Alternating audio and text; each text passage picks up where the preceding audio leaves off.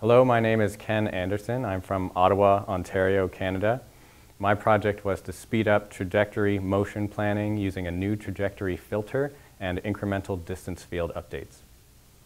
The new trajectory smoother quickly transforms a series of planned trajectory points into an executable trajectory. Here, a series of motions are being planned, smoothed, and executed on each arm. The arm on the left uses the trajectory shortcutter. The arm on the right uses the new trajectory smoother, which greatly improves the time to execution. Unlike the shortcutter, the smoother does not modify the locations of points within the trajectory. The smoother simply changes the timing intervals between points to enforce dynamic constraints. The second improvement was made by incrementally calculating distance fields. Here you see an object moving within a virtual environment.